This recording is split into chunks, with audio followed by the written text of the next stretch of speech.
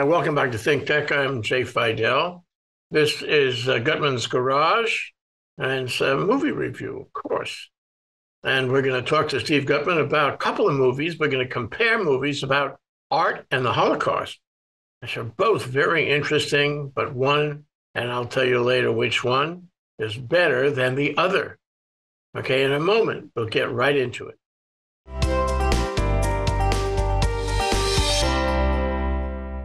The Art Dealer and the Woman in Gold with Steve Guttman. So, Steve, we were going to just do The Art Dealer, but you said, hey, why don't we compare the two, The Art Dealer and The Woman in Gold, which are both very interesting movies. Let's go to the one we originally discussed, The Art Dealer. What's the story there? Well, the story actually, in one sense, is the same in both films, in that you've got a family that owned extensive amount of art, and the Nazis basically stole the art. And now, after the war is over, many years after the war is over, the family is trying to recover the art, or at least some members of the family in The Art Dealer. Because one of the differences between the two films is that the search for the art is really the granddaughter, the one individual's efforts, where in The Woman in Gold, while focusing on the granddaughter, it is more of a family being united in terms of what they're trying to do. But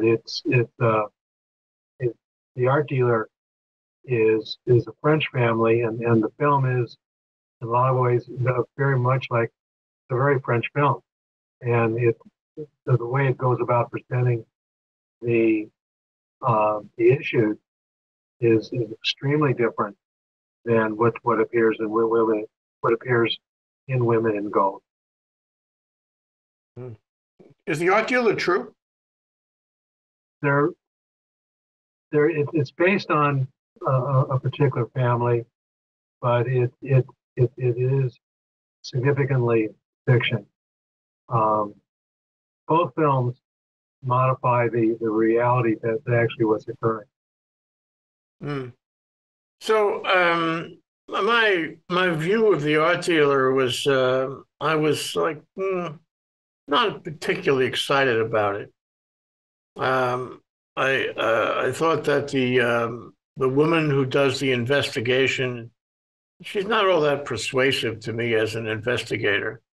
But one review I saw put it in one sentence, which I thought was interesting. This is the story. The Art Dealer is the story of a French Jewish family eating itself. It wasn't just against the backdrop of the Holocaust. It was against the backdrop of this French family. They were cheating themselves. They were stealing, keeping secrets from each other. They were trying to capitalize on the Holocaust, and that was a bit of a surprise. Usually the recipe is the Nazis stole the art. It wasn't that simple in The Art Dealer, because one guy got a corner on the art, didn't tell the others, and he lied about it, and ultimately this journalist woman kept on investigating, and she found out that he was the culprit and that he had benefited and became very wealthy by effectively stealing the art from the others.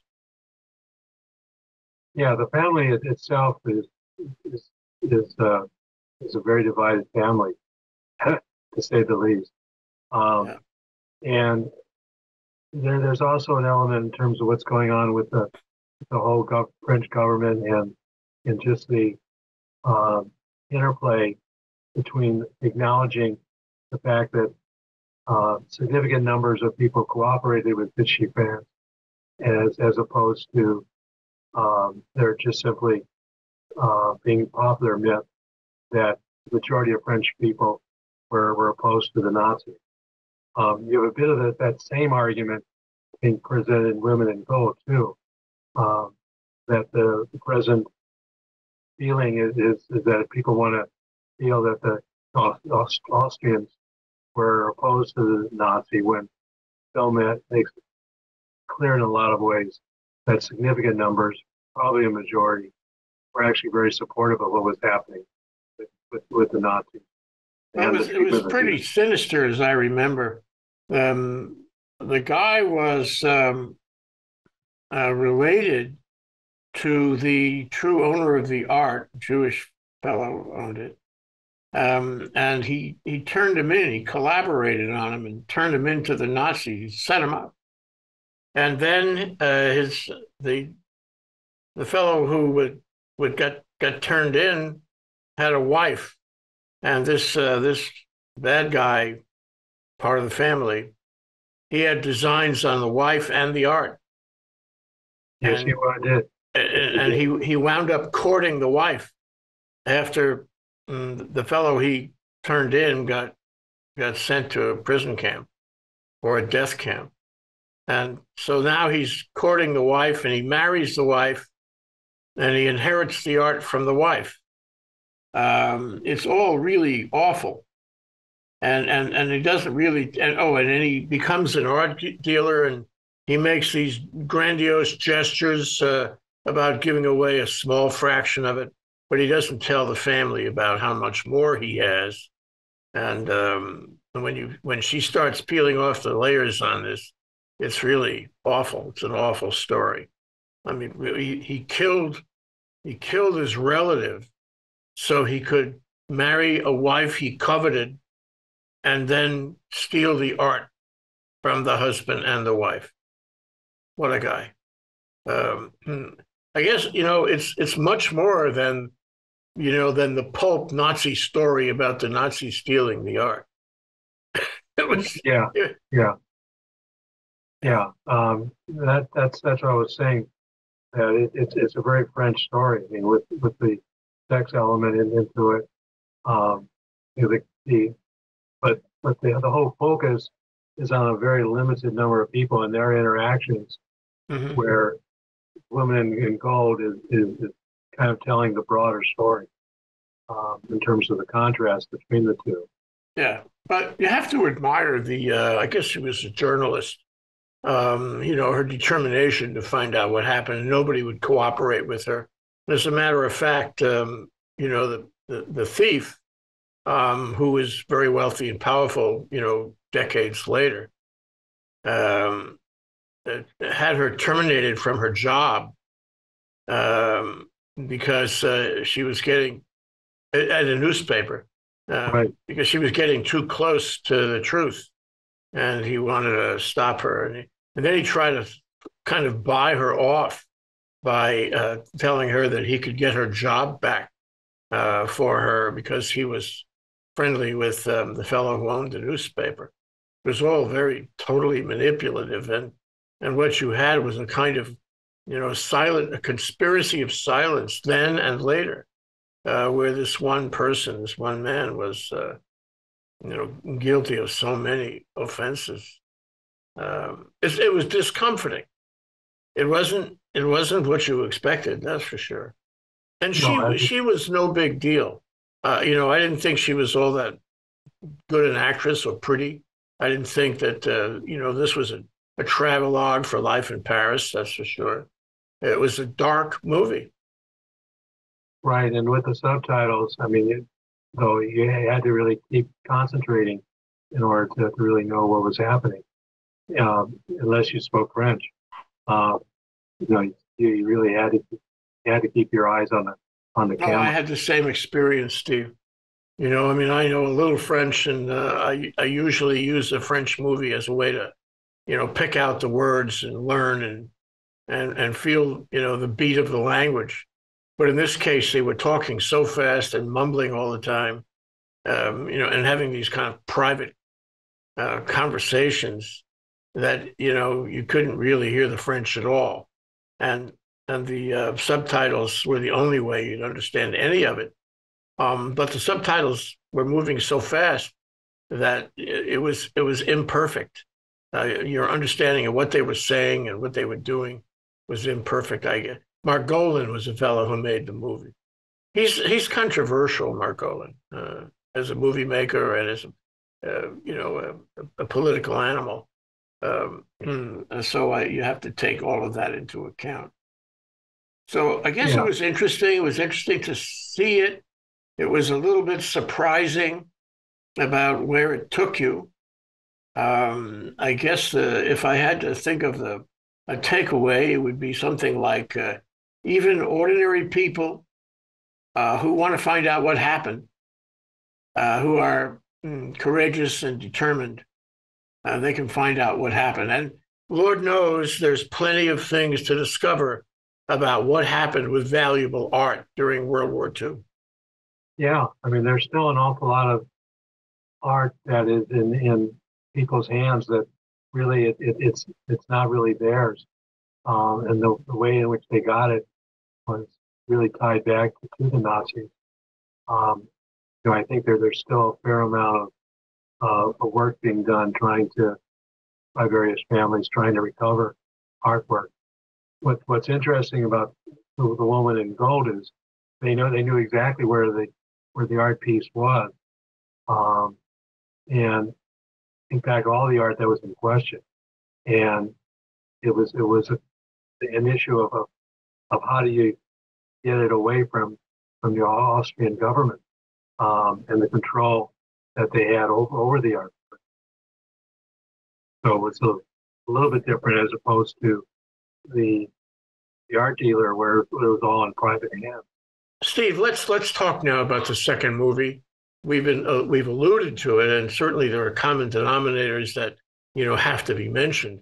But The Woman in Gold is an American movie, also made within the last few years, and it was quite a remarkable movie. It was popular. It was I don't know if it won awards, but it certainly was an excellent movie, and it's an excellent story.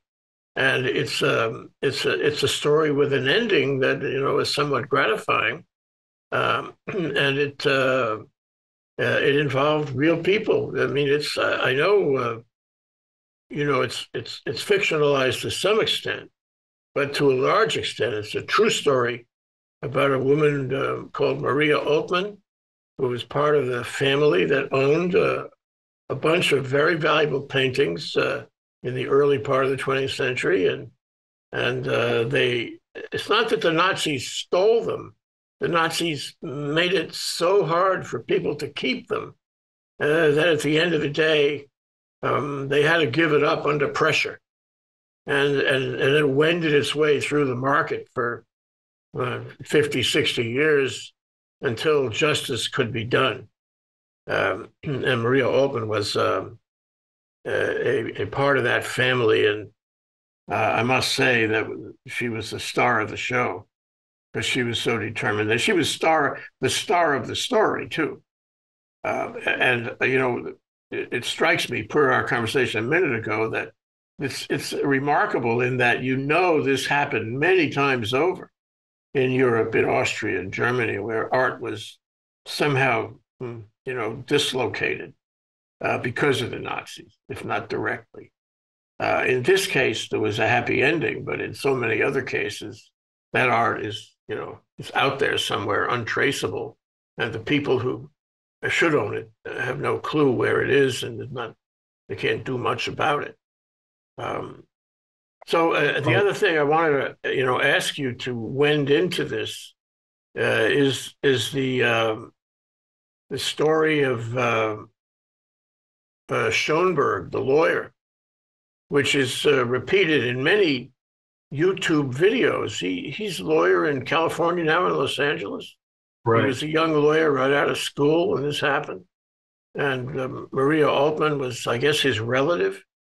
And she not legally, but she was the best friend of his mother, and they both escaped and got to Southern California in the early stages of the war, World War II, and they remained friends. And so when Austria enacted a statute that would appear to give an opening as to people getting their art back, she then contacted her friend, who then said, "Talk to my son," um, and he was pretty fresh, apparently out of law school. Uh, the movie's not really clear exactly how long he'd been practicing, but you get the sense that it had been he was pretty much a novice, but he scored quite a victory for his first major case. It goes all the way to the U.S. Supreme Court. And in fact, the interaction with the scene with the U.S. Supreme Court was kind of entertaining. Actually, had some almost comedy to it, which was not so much true throughout the film, but it was a nice sense of relief um, in those scenes. Well, he was a great speaker in the YouTube that I saw and that you saw, I think. One thing And Irvine, excuse me, University of California, San Diego, I yeah, think was. so and he told the story factually and well. And when you compare the story he told, and he told you when the movie went off the side, when it was fictionalized, it wasn't that many times. It wasn't for that many points. So when you heard it from the horse's mouth with him, you realize that the movie was pretty accurate. And people, those were the people, and that's how they conducted themselves. And that's how it wended its way through the courts. So Schoenberg speeches, and there's more than one. There's a number of them. He's been a popular speaker in California and nationally. Um, you know, is a great roadmap for the movie, and the movie is essentially true. My wife and I went to the gallery in New York, where Lauder, Chris, the Lauder, the makeup company, Estee Lauder, ultimately bought this painting. He must have spent a fortune. Nobody says how much he spent, but he must have spent a fortune with all of the notoriety this painting has had. And we saw it, and it's very interesting because they have two places in the gallery where you can see it. One is the real painting, which is framed by some statues they found that framed it in the original presentation in Vienna, in the house of the family, and the other is a copy. And there are so many people come around to this Lauder gallery that they go and see the copy because it's not so crowded. It's like the Mona Lisa, Right. It's very interesting how popular it is, and it is a beautiful painting for sure. And it tells the story of the time of the early 20th century in the kind of literati of the Jewish community, the intelligentsia of the Jewish community in Vienna at the time. They really lived a good life. And Schoenberg talks about, how long did that go on? And the answer is there was a period. Short. Yes, well, there was a period of enlightenment for the Jews in Austria. They were not really permitted to do business. And at some point, I guess it was the fall of the Hungarian Empire, that they all of a sudden now they could do business. They started, doing business, and they did well. But the fall of the empire and World War I and then II, it wasn't that long. So that what you get is a bunch of people who were essentially bourgeoisie because they had recent wealth, and the wealth was impressive, and they focused on this family anyway. They focused on this art, and Klimt was a favorite, and he was a favorite even then, and they bought up a lot of his art, and they had him paint, some of their family members. This was, old-fashioned aristocratic salon where they were, befriending the artist.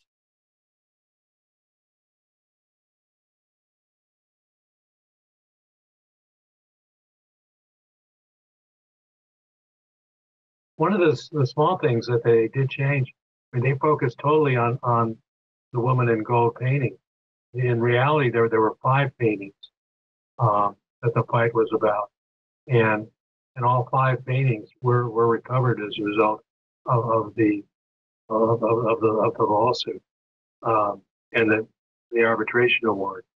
That was pretty gutsy of the attorney to really be willing to go back to Austria and do the arbitration in Austria.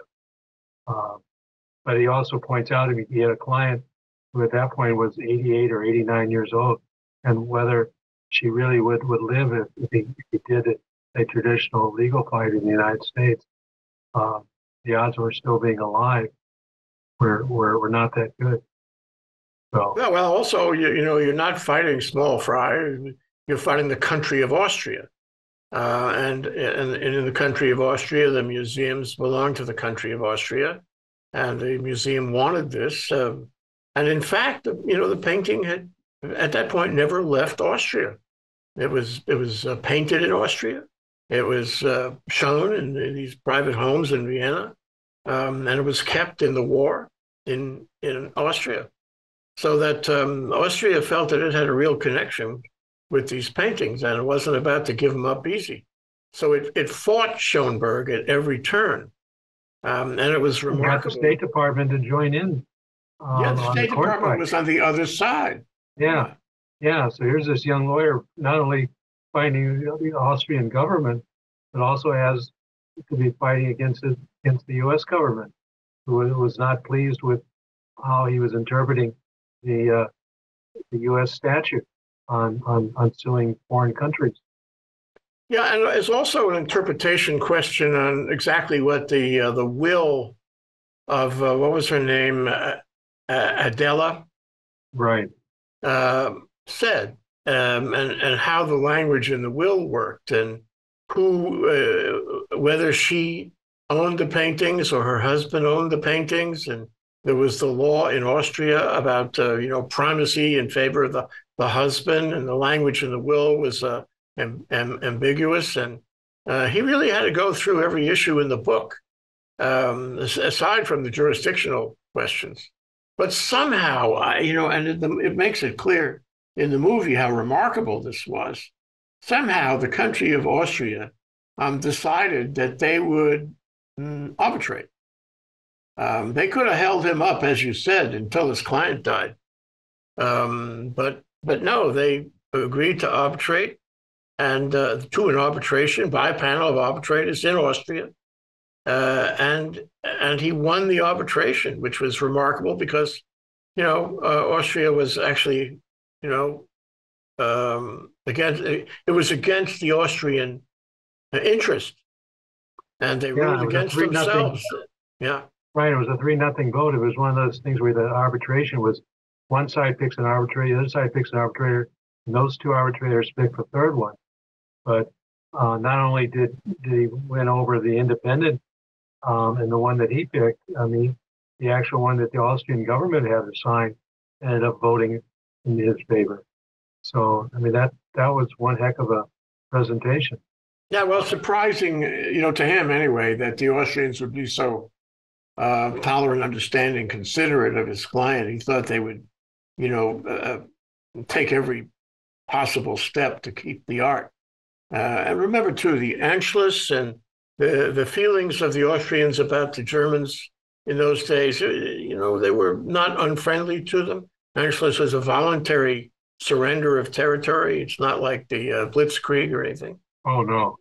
And so he felt that there were Nazis in the crowd, and there a lot of conservative people had stayed in Austria, still are in Austria, and were tolerant of the Nazi legacy. So, it was a surprise. But as you said, his client, Maria, was, aging out here, and he didn't want to take the chance of losing her. It was remarkable. The whole legal experience for him was remarkable. It should stand as a beacon for every young lawyer. And I do remember, he was with a big law firm somewhere on the West Coast. Well, it was the LA branch of the New York City law firm. Yeah, Sergeant Shriver that's right. was yeah, Yeah. was a member. And he was working on this case, and they didn't like it. They thought it was pie in the sky. He was never going to, make any money with it. And he said, "I'm sorry, I really care about this case, and I'm out of here." So he quit the law firm and did it solo. Later on, he created another law firm, and he's with that law firm today. He's still a young man. This all Properly happened, speaking, within yeah. the last, what, 20 years, if that. So he's a hero, and his comments that he made in the one um, uh, YouTube video that I so enjoyed, which was in the San Diego Museum, I think it was so articulate, so easy to listen to. My wife and I were, watching it entranced by how this guy Right. could tell a story. Usually lawyers tell technical stories about their adventures in the law, you fall asleep. Not this case. No, he talked about the family itself and just the other artwork that they had. They had that porcelain collection. The family had the largest porcelain collection of anybody anywhere. I mean, that's one heck of a lot of wealth. The cello was a Stravinsky, and it was I mean the amount that they had acquired, amount of wealth is it's hard to imagine. Um, But the whole experience with World War II and the Nazis and the way they were treated in Kristallnacht and thereafter, and all those people in the family being murdered in the camps and separated from their property, from their homes. A number of them, wouldn't go back. There was one relative he talked about who went to Switzerland, never returned to Austria, never regained his property, his home, any of his personal effects, his art. So, I mean, the discombobulation was huge to this family. If they were nouveau, in the early part of the 20th century, life in the salons of, Vienna, by the time the war was over, they were just middle class. They didn't have it left. And Maria Altman, middle class. She didn't have any significant wealth. She couldn't afford Schoenberg. right. Well, that was So part of her problem. I mean, and now she ended up doing the U.S. lawsuit was that the amount of money she was going to have to post it to pursue the legal litigation in Austria was $1.8 million. yeah, Um, the lady that's collecting. Well, she's out of Social Security, but she had a little dress shop. Um, right. how much money could she possibly have been making? Oh, she was marginal. And so that's what makes the stories so interesting when you see them, at the turn of the century, so successful and such an integrated family and buying art and porcelain and what have you, and then all of a sudden reduced to, you know, nothing. They were happy to get out with their lives, and many of them didn't. Many of them were killed. So it makes the story, it roots the story in the Nazi takeover in Austria. It roots the story in great art. It roots the story in the Holocaust, and it roots the story in modern day law, international law, which is, you and I know, it's unpredictable, It's hard to find international, it's elusive. And he managed to find it. I mean, it was a matter of luck, I think, both at the Supreme Court level and ultimately at the arbitration in Austria. Exciting for a lawyer to watch, but I think exciting for everybody to watch it. It's a Oh, it's classic not a lawyer statement in movie. history. I mean, the law is totally integrated with the storytelling, but it's not a legal drama. Um, it's much more about a family and how to regain what had been lost. It's stolen in this case, not lost. Yeah. Um, Well, it's but remember the thing, they were forced to sell. That was the big issue there. they were under pressure to sell. Oh, I remember now. They had been taxed, and the tax was an exorbitant tax. Yeah, the fellow who left for Switzerland um, had was able to get the various people that owed the company that he owned. He picked up all of that money, and the Nazis weren't at all happy about that. So they basically were claiming a tax liability, and that was their excuse for uh, taking the various properties that they took. Yeah.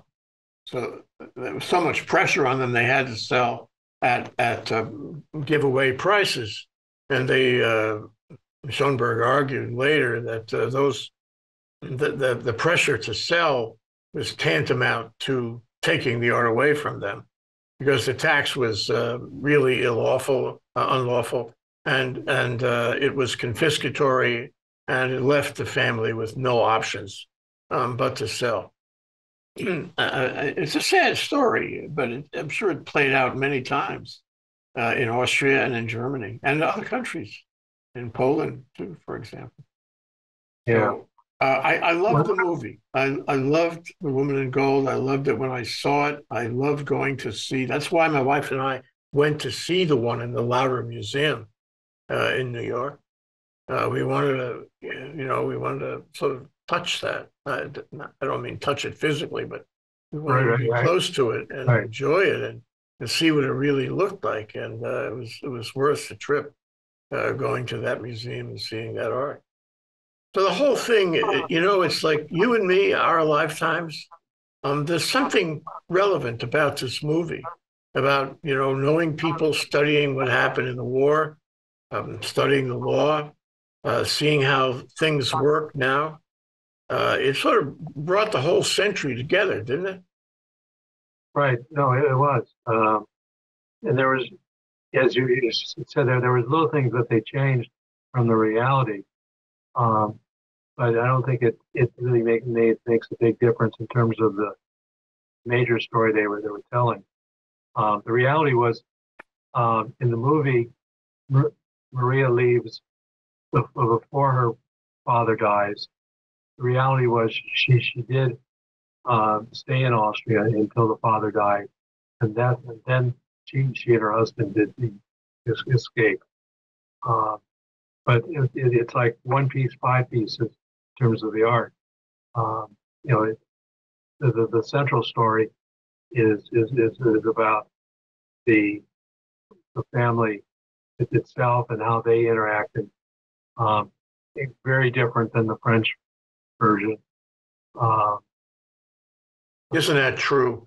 yeah, This is a family. This was a family that was so tight before, during, and after, and you really cared about them. They cared about each other, and Schoenberg had all these old time photographs of the family together. The group shots of various members of the family, and it was very touching to see how they lived and cared for each other, and you wanted to meet them. Oh yeah, you wanted to know these people, which is exactly the opposite of the French family, right? Yeah, yeah. Who do you want to go have a beer with afterward? Yeah, exactly. Not the French family or the glass of wine. In French. They were so mean to each other. And in the case of The Woman in Gold. So, what did you think of the acting? In the movie, as a production values question. How did you think that the Woman in Gold did? Well, the lady who played Maria, I think she did. Helen, what's Helen's last name? Helen Mirren. Yeah, she did just an excellent job. She did get nominated for various awards, for her performance in the film. The actor, it was very believable who played the lawyer. That came across. The acting was I think of very good quality. The as opposed to the art dealer. I agree with your comments about the lead actors. you really you liked what she was trying to do, but you really never felt very strongly about her personally. Um, Yeah, there were no heroes really. I mean, the woman, the art dealer, the investigator woman, you had to admire her for her determination, but she wasn't a heroine particularly, not no, to me. In the no, case of the woman in gold, there was a bunch of heroes there, and you could care about them and feel them and be with them and so forth. yeah, Because and Helen Mirren is a fantastic actress. yes, she is. And the fact that she was at various points was willing to give up, just got tired. I mean, it was a very human reactions were occurring. Yeah, Uh, you can just imagine somebody after all those years at that age just saying enough already. yeah, In yeah, fact, one of the few things that really bothered me about the film is the fact that he went and filed the lawsuit, and the way they presented it, he didn't have her authority to file the lawsuit in her name. Um, that was one of the few little that was the lawyer in me saying, that's not how you do it. I mean that if she hadn't changed her mind, he could have had serious repercussions. He could have had a very short legal career. he, he's to me, he's the star of the show because he found an impossible situation and undertook to write it right down to the end.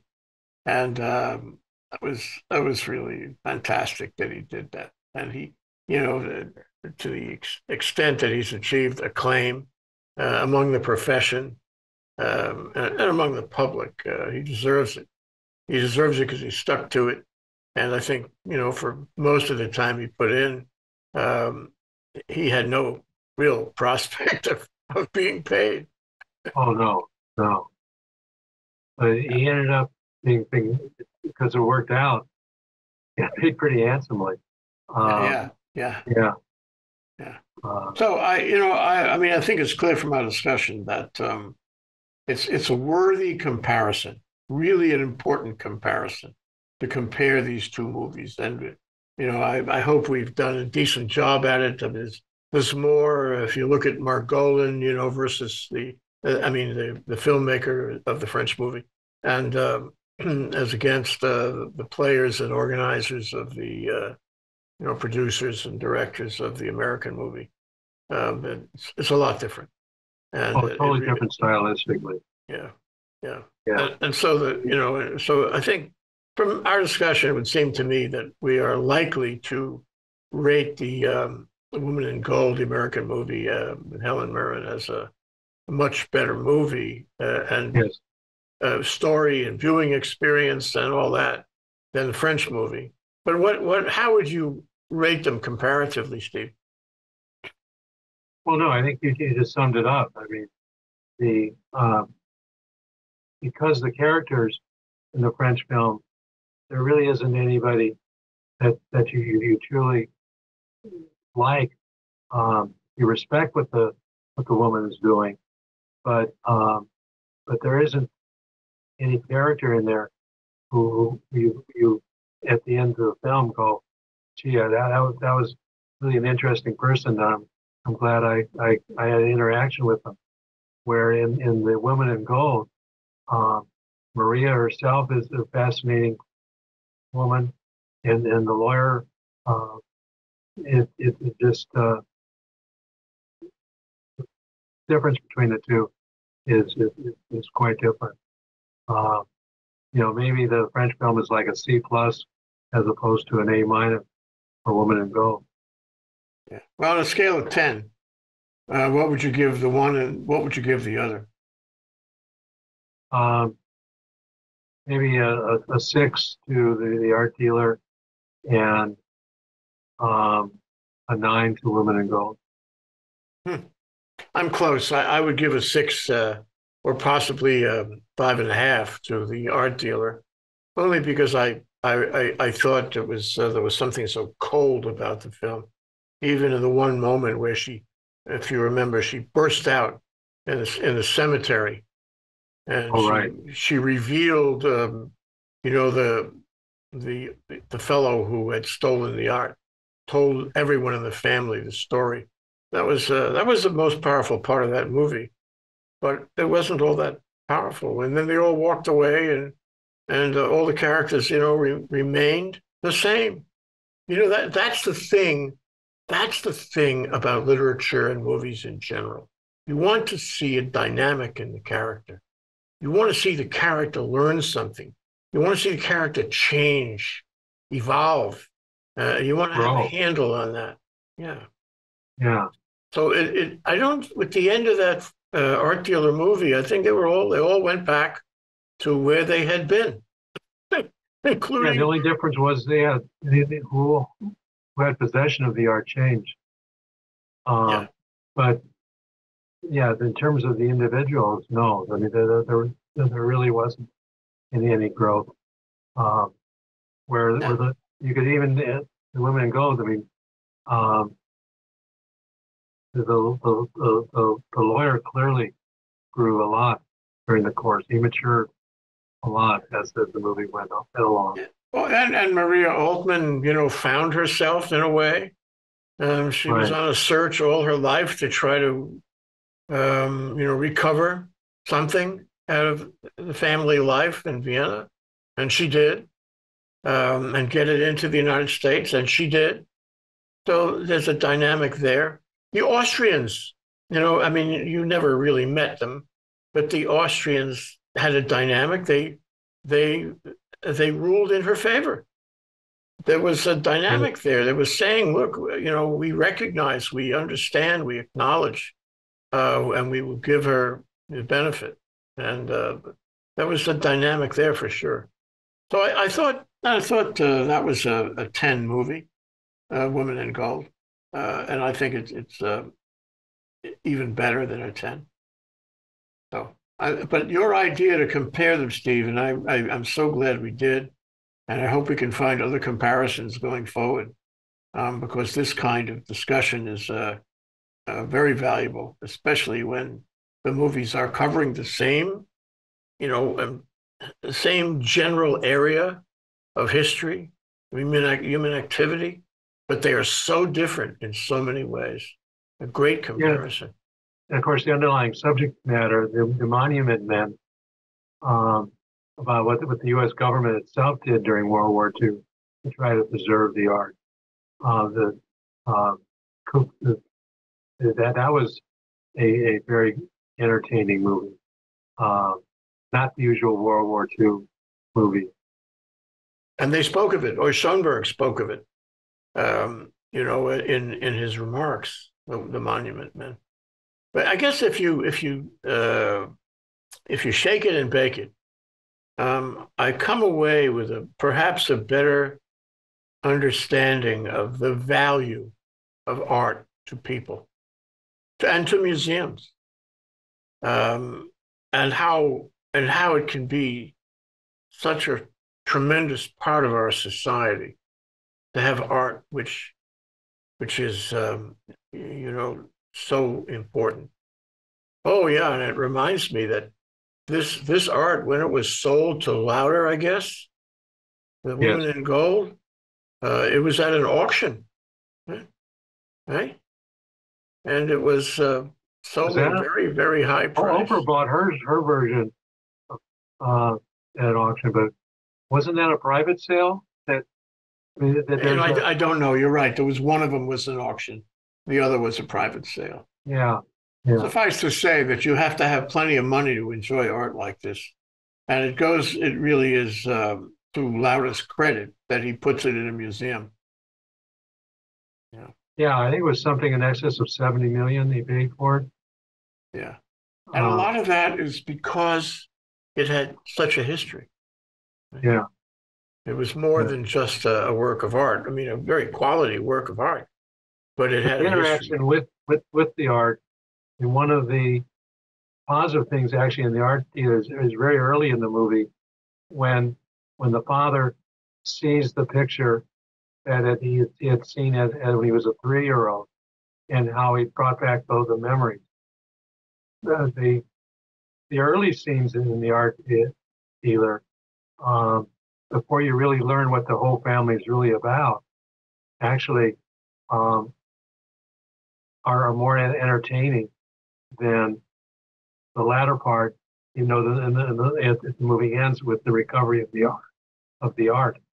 But at least you had a very human reaction, because he hadn't seen it in 40 years or some extended timeline. So there it is. We'll have to close on that. And the point you raised is that art can be extraordinarily humanizing to a group, to a family, to a community, or it can be dehumanizing, and just as easily. And we saw both sides of that. Thank you so much, Steve. Steve Guttman, our movie reviewer and lawyer. We'll be back in a couple of weeks with more, and I really enjoy this discussion. Aloha.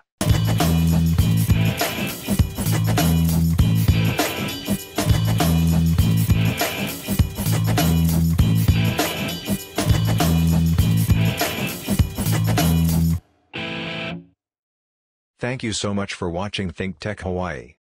If you like what we do, please like us and click the subscribe button on YouTube and the follow button on Vimeo. You can also follow us on Facebook, Instagram, and LinkedIn, and donate to us at thinktechhawaii.com. Mahalo.